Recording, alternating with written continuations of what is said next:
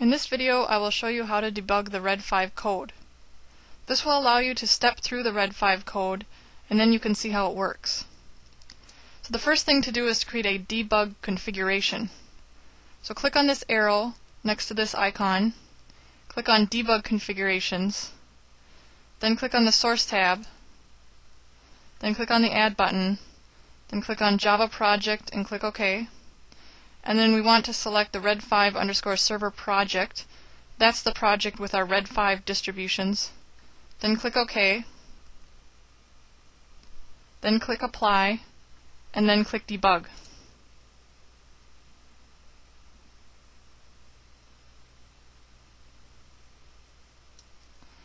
And now it says Installer Service Created. Red5 is running, and then we can press this red stop button to stop Red5. So now we want to set a breakpoint.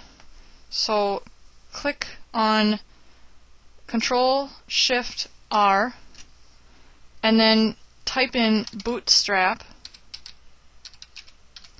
and select this bootstrap.java and click Open.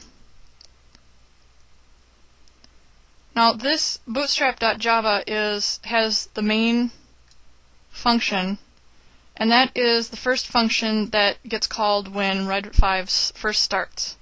So if we want to put a breakpoint on that, we can double click right here and it will set a breakpoint. Now to turn on line numbering, you can see I have line numbers. Click on Window, Preferences, then click on General, and then Editors, and then Text Editors, and then check this box that says Show Line Numbers, and then click OK, and you'll have the line numbers. By default, line numbering is turned off. Now to debug and step into this breakpoint, click on this arrow again and click on Distribution R1, and now it's asking if we want to open the debug perspective, so we should say yes.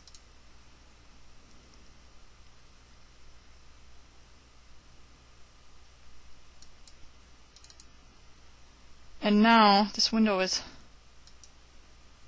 hidden here. Let me expand this.